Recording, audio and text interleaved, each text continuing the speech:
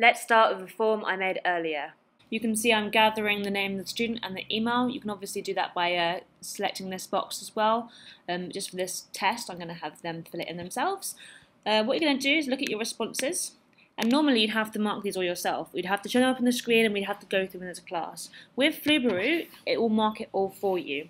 So this is great because it can mark it for you ahead of time, so you can see which work students need to focus on, which areas they're struggling with, and also they can do it so they get responses really quickly after they've submitted work.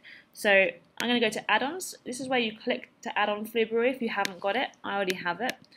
So get add-ons. I'm going to do enable Flubaroo in this sheet.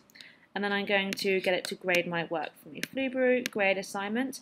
What it's going to do is, you can see I put the different names of students because obviously I filled this in. I put one name as correct. That's the form I first filled in, which has got all the correct answers. So you must do that every time you want to use Flubaroo, because what it's going to do is compare the other results to that.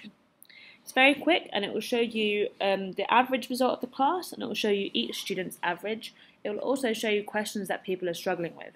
So as you can see on the left, the possible points is 4, the average is 3.16, and it's got 6 submissions.